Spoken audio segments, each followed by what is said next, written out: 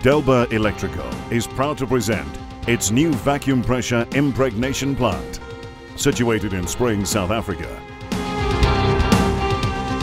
Delba Electrical is a family-run business established in 1963. The new vacuum pressure impregnation or VPI plant is part of Delba Electrical's commitment to servicing the needs of mining and industry, not only in Africa but globally.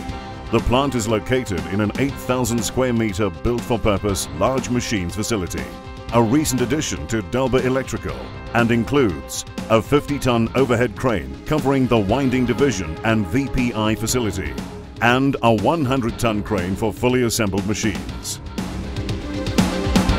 The pressure vessel of the VPI plant has an internal diameter of 4 meters, making it Africa's largest. It's not only large, it's also highly sophisticated. State-of-the-art controller technology ensures full PLC process automation and data logging capabilities. A remote system connection allows the manufacturer to provide backup support and software updates. Sensors transmit real-time winding capacitance readings to ensure resin saturation.